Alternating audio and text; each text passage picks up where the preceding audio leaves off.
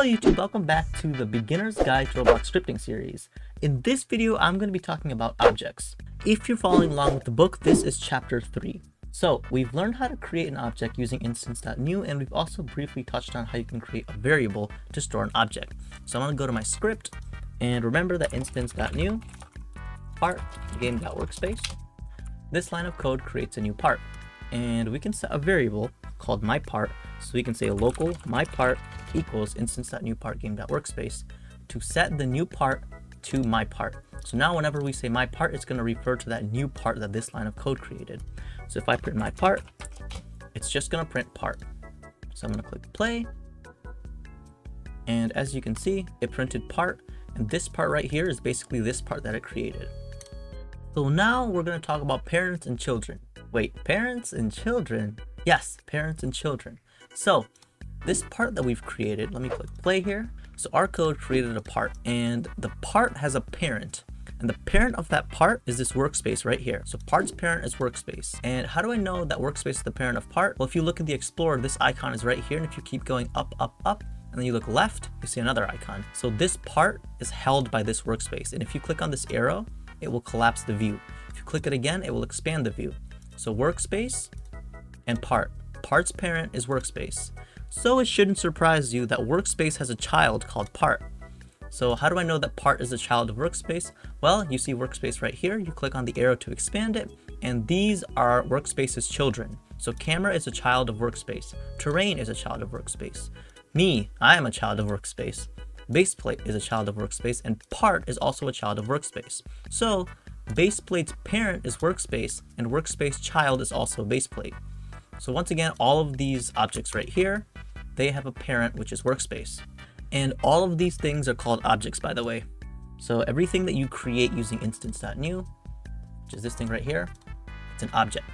Everything under workspace is an object. All of these things right here are basically objects. So everything inside of Explorer is known as an object. So all of this stuff right here, camera, terrain, me, baseplate, part, they are all objects. And when we did instance.new part game.workspace, we created an object called myPart. Okay, so we know that myPart equals instance.new part game.workspace creates a part, and it puts it inside of workspace, which is also this thing right here.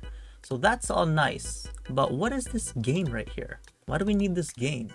What if I get rid of game? Now I have instance.new part workspace, and it gives me an error. It doesn't know what workspace is. It's not a variable. We haven't said local workspace equals something. Like for example, if I said local workspace equals 3, that's going to silence it.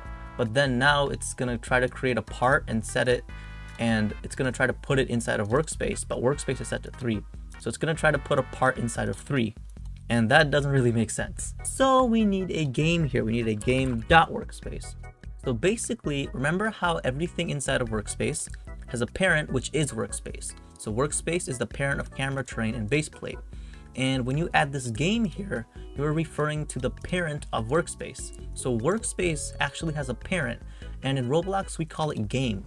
So game is basically the parent of everything that you see right here. All of this stuff right here, these are called services. Workspace is a service, players is a service, all of these are services, and they all have a parent called game. So when you say game.workspace, you're talking about game, which is the parent of everything, and then workspace. So for simplicity, you can think of game as literally the Explorer window. So if you're trying to refer to workspace, you would do instance.new part, and then you would say game. And then when you write game, think about the Explorer window, and you're saying .workspace, think about this workspace right here. So this is called a path, and it uses something called dot notation. So dot notation is a way for us to get an object. So when we say game.workspace, we are using dot notation because of this dot right here. So game is, think about it as the Explorer window, or the thing that holds all of these.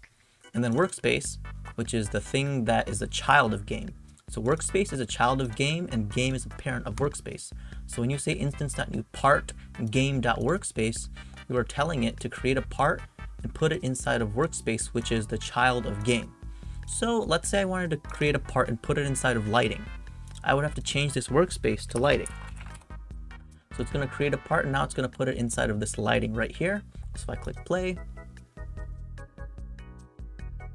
it is now no longer in workspace. It is now inside of lighting right here. Here's our part. So by using this whole thing of dot notation, this is how we can access something in our game. So for another example, I'm gonna go to Toolbox and I'm gonna add a tree. So I like this tree, I'll put it right here. This is a tree. And let's say I wanted to access this tree. Like, we know the tree is here, how do I get this tree in my script? So what I would have to do is I would have to say local tree. So remember, this local means to create a new variable. Tree is the name of the variable that we're creating. Local tree equals. And now I want this script to know that tree means this thing right here. So how do we get this variable called tree to mean the tree that we see in front of us? So to do that, we have to use the whole thing of dot notation. So remember that we're trying to fetch this tree right here, and tree has a parent called workspace, and workspace has a parent called game. So we should start here. We should say game. So think about game as the Explorer window. Then you say dot workspace. Think about workspace as that. So we have game.workspace, which is workspace is the child of game.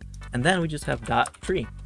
So once again, game is the main thing. Think about it as the Explorer. It's the thing that holds all of these things right here. Dot workspace, which is referring to this. Then you had our dot tree.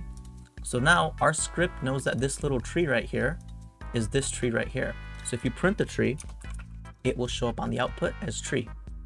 So now we know how to get our script to know what we're talking about. So this is how you can get your script to realize that your tree variable refers to this tree right here. Okay, so now that our script knows that this tree is referring to this tree, let's try to add a part inside of the tree. So remember that to add a part, you have to do instance.new part. And now instead of game.workspace, we don't want to put it in a workspace, so we wouldn't use game.workspace. We would want to put it in tree. So we would say game.workspace.tree, because tree is inside of workspace and workspace is the child of game. So you start at game. Remember that game is the parent of all of these services right here. We think of game as like the ancestor. So game.workspace.tree refers to game.workspace.tree. And now we've added a part inside of tree. So if you click play, the part will not be inside of workspace, it will be inside of tree. So as you can see, there's a part right there, and Roblox added the part inside of the tree. So if you look all the way here, here's our part. So you might be thinking, why would I ever want to do this? So why would I want our script to know where our tree is? Well, we can do a lot of things with it. For example, we can use something called destroy. So we can say tree : destroy. And this thing is going to literally get rid of our tree, because now our script knows that this tree right here is this variable right here. So we can just say tree destroy. And if you click play, it's going to destroy our tree. It's going to literally just get rid of it. It's no longer there. So if you want to get rid of anything in your game, you just have to figure out where the game is, tell it to the script, and then tell the script to get rid of it. So now I'm going to try to get rid of this base plate right here. So first I'm going to delete this tree, and I want to get rid of this base plate. So how would I do that? So I would say local base plate equals. So we're saying create a new variable called base plate, and we have to figure out where this base plate is. So we start with game, which is the ancestor, which is basically the parent of everything. So we would say game. Now where is our base plate? So our base plate is inside of workspace. So we would say game.workspace. And then our base plate is right here. So we would say game.workspace.baseplate. And now let's add a wait 5. So we're going to wait 5 seconds, and then we're just going to get rid of it. Now we're going to click play, and our base plate will be gone in 5 seconds. Ready? Here it is, and I'm going to die too. Oh, I'm still alive. No, I'm not. Oh, fell. So that is how you can create a variable and make it refer to some object, like our base plate. Then that's how you destroy it. So I'm going to do one last thing. So we know how to get the base plate. What if I want to just get rid of this texture on the base plate? So I don't want to get rid of the whole base plate. I just want to get rid of the texture. What I would have to do is I would have to say, well, let's do that. So I would have to say local base plate texture equals. So what do I have to start out with? I have to start out with game, because game is the ancestor of everything. And then we know that the texture is located inside of base plate. but base plate is located inside of workspace, and workspace is located inside of game. So the next thing would be game.workspace, which refers to this thing right here, and then the base plate, which is this guy, and then texture. Very, very simple. And all we have to do now is just wait 5 seconds and get rid of the base plate texture. So we click play, and 5 seconds later, this base plate will no longer have a texture. So I'm gonna wait 5 seconds and the texture is gone. Alright guys, that is it for today's video. If you like this video, please leave a like and subscribe, and I'll see you in the next video.